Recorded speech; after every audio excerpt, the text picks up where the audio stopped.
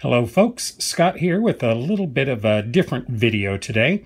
I've gotten a lot of questions about my printing of sentiments. So I thought we'd take it step by step today. We'll do both of these sentiments. So we will print one sentiment on vellum. We will print one sentiment on cardstock. This is actually the 120-pound Simon Says stamp cardstock that we got in the July kit. So the first thing you need to know when printing your sentiments is which direction your paper goes into your printer. I have a fairly simple Canon Pixma MX922 printer. It's just an inkjet printer. It does have a scanner, it does have a copier. I like this printer a lot. It gives me good color. It's my paper tray. To figure out what side your printer prints on, I just draw an arrow on your top sheet of paper. That's the paper that's going into the printer first. And then just send something through to print. There you go. The printer is humming along. The door pops open and out comes the printed page. Now there's no arrow on that. The arrow is on the bottom. So that tells me that my printer prints on the bottom of the paper as it's loaded into the paper tray. So once you know which direction your paper goes into your printer with, you can use any software you like, you use. This is my Silhouette software. I like this a lot. You could use Word, Microsoft Word, you could use Photoshop, whatever you like, but all you're going to do is print your design on a plain piece of printer paper. So bring it up. Let's print. I'm hot for you. This is an easy one. This is on the vellum, so it's very easy to set up and line up. So we come back to the printer, and our print comes out on a plain sheet of copy paper. Plain old copy paper, nothing fancy, nothing exciting. There we go. There's our sentiment on a plain piece of paper. Now what we're going to do is add our vellum over the top of this and line it up to where we think we want it on the vellum. This piece of vellum is 2 3/4 inches by 6 inches, so I know it will cover the whole front of a card, give me some extra there. I know I want it about there. Now you can bring in a T-square if you want to make sure that you're getting everything lined up. Generally, your printer should print your sentiment nice and square to the paper. You can line that up, make sure everything's square on your vellum piece. And then take a piece of washi tape or painter's tape, whichever you like. We're going to tape down the leading edge of our paper. Now I love, if I'm putting tape on a usable part of my card, I almost always press it against my arm. Tape down the leading edge of the paper, the side that goes into the printer first. We're still on, there you go, we're still on that arrow page. We know it goes in this way. We're going to put this back into our printer tray in this direction. So here we go, we're putting this back into the printer tray with the arrow pointing in the right direction. The image is on the bottom, sliding that into our printer.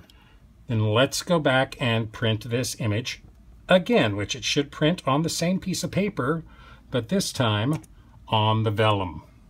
And here it comes out of the printer. Vellum should give your printer no problems whatsoever, should travel through piggybacking on a piece of typing paper. We have now printed that on the piece of vellum. You just peel it off your typing paper. Remove your washi tape. And there you go. There's your sentiment. I could have taken a little bit more time lining it up perfectly, I suppose. But there's your sentiment printed on a piece of vellum. Go right over the top of a card. Easy, easy with vellum. You don't have to have colors. You don't have to have special fonts. You could do this literally with Microsoft Word if you have a special sentiment that you would like to use and don't have a stamp for it. So let's try printing. on cardstock. So on this card, this sentiment is actually printed on the card base. These are other pieces of cardstock. So we're going to be printing this on this 120-pound Simon Says stamp cardstock. So this is pretty thick cardstock. I know my printer will handle it. You will just have to experiment to see if your printer will handle it. So here we are back at my Silhouette software again. We don't have the luxury this time of printing on vellum that you can see through very easily. So I'm going to print myself up some guidelines here. This is a 4 1/4 by 5 1/2 inch square. Rectangle, I should say. This is 4 1/4 by 5 1/2 inch. So these two squares represent my card. I'm printing on the front of the card. This would be the fold line. This little box right here represents the giraffe focal point. So this becomes my sentiment right there. That's where I'm going to put it. I can put my whole card on a piece of typing paper as needed. That's why this is all the way down here in the right corner. And let's print this and print it up on a plain sheet of copy paper. So here comes our first print out on copy paper, plain old straight copy paper. This does have the guidelines for your cards, so you can theoretically line it right up. You don't really need to even see through it. I, of course, am a little too anal for that and like to see through to make sure I'm getting my sentiment in the right place. But with the addition of the card shape on this typing paper, you can virtually put your card right over the top of it. Let's give that a try. So theoretically, these lines are perfect for an A2 card. I should be able to just line that up. This is my card base. This is my typing paper. Should be able to line it right up on those lines. Again, I'm going to tape the leading edge of that cardstock, tape it down to the copy paper, and we're going to send it through the printer one more time. Now, because I am an anal person, I do have a light board that I use for things like this. You can put it on and actually see where the sentiment is. If you've lined everything up, that's part of what I love about the terrific software that comes with a Silhouette. I actually think you may be able to download the basic Silhouette software for free. I don't think there's any cost to it whatsoever. Now there you go. That's perfectly lined up. On a light board, you can see where it's going to print on your card. That's just about the exact same place it printed on the other card. Although it says scooted over just a touch. So let's scoot it over just a touch. I'm still following that bottom line, that top line, and I'm scooting it over just about 1/8 of an inch or so. So let's send that through our printer and print it again. Again, the printed side will go down with the leading edge leading into the printer. So we load our printer paper with the cardstock taped on top, face down into my printer, close it up, and let's print it again.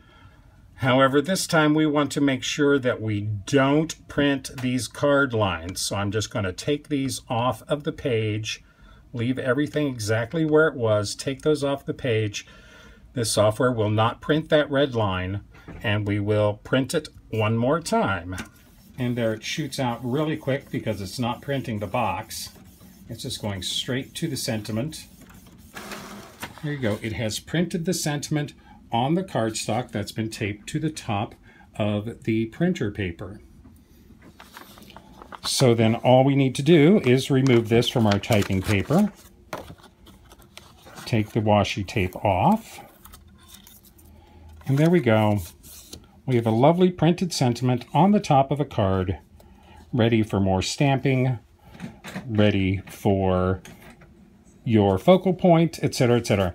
I hope this helps illuminate how I've been doing this with my card kits. Again, if I haven't said this before, I started subscribing to card kits because I don't have a lot of stamps. I don't have a lot of ink pads. I thought it would be a great, inexpensive way to increase my stash of stamps and stamp pads.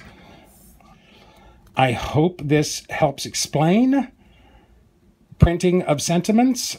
I hope you enjoyed this video. This one's a short one, folks. If you enjoyed yourself today and learned something, then like me, list me, pin me, post me, share me with all of your friends, and happy crafting!